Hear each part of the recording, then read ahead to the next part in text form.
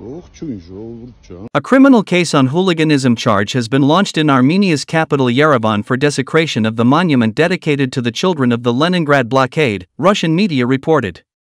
The act was committed by Samvel Shirinyan, a resident of Yerevan. Opening the wreaths next to the monument, the perpetrator threw the flag on the ground and trampled it.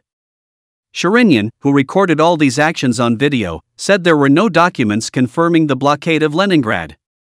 At the same time, the head of the Russian Investigative Committee, Alexander Basturkin, has ordered the launching of a criminal case over the incident in Yerevan. The Investigative Committee of the Republic of Armenia stated that the perpetrator has been identified and measures have been taken to arrest him. The images taken by Samvel Shirinyan have been spread on Telegram channels. Past, ճիշտ է։ Իսկ ինչ-որ մի փաստ կա, որ սպորնիկ պետության Լենինգրադում եղել է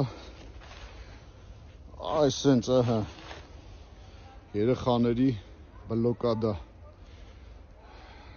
երեխաների բնաջնջում կամ երեխաներին սպանդ անելու ինչ-որ բան։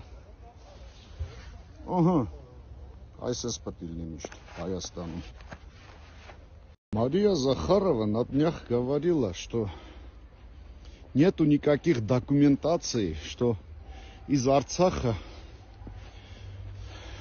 в Арцахе произошла этническая чистка. Нету документации. Интересно, а документация есть, что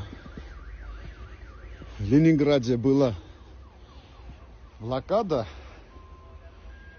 и мы в Армении поставили памятник этим